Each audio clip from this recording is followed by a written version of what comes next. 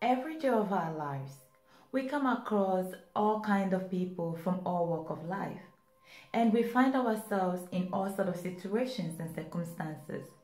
This is why it is very important that we prepare ourselves spiritually, emotionally, mentally, and physically so that we'll be able to go through each day, no matter what we are being told, no matter what we face, no matter what the circumstances may be.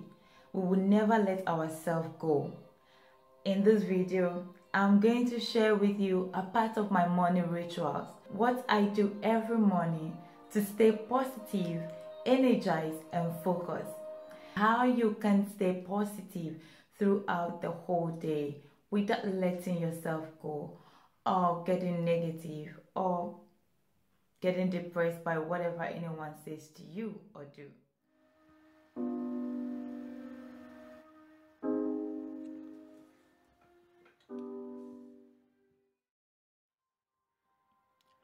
Oh, what amazing, glorious feeling it is to feel my legs, feel my heartbeat, and oh, I am alive. I feel this every morning when I wake up. I give glory to God and gratitude. Then I meditate and do other morning rituals. But I still want to fuel myself and prepare myself for the day. So I look at myself in the mirror and appreciate everything that I am. It is not by my power. I look deep into my eyes and I declare and decree over my life positive things. I speak life into me. I am God's masterpiece. I am courageous. I am determined. I am unstoppable. I am victorious. I am loved. I am loved. Oh, I'm gifted. I'm anointed. I am blessed. I'm successful. I'm healed. I'm beautiful. I'm a mother. I'm a wife.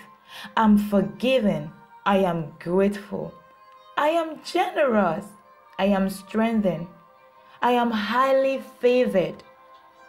Oh, I am so wealthy.